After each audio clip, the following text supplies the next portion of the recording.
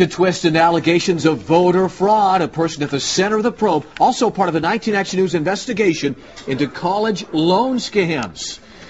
Good afternoon, I'm Paul Johnson. And I am Sharon Reed. 19 Action News reporter Paul Orlowski went in search of Darnell Nash and didn't have to go any further than investigator Carl Monday's files. The latest developments now at 5.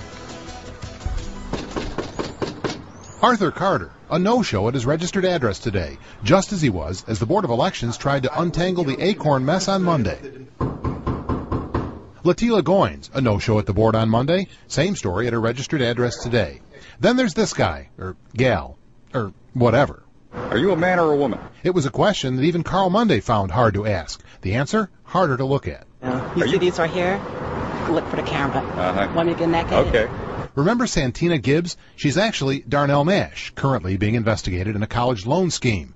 It's the same Darnell Nash who used Lauren Dickinson's address to both register to vote twice and then actually vote. A crime. He's listed this halfway house on several attempts to register fraudulently. I'm trying to find a Darnell Nash. Is he here? You know? He's no longer here no more. Okay. You know when he left, roughly? A couple of months ago in August. Then there's this spot on Birchdale where there was no point going to the door. Here's the problem with the multiple registration mess that ACORN has had a hand in. Money. The listing of empty lots, dilapidated homes, or just plain false addresses forces the Board of Elections to go on out and visit many of these sites like this one, see that nobody's here, and do a mountain of paperwork. We both know who's paying for it.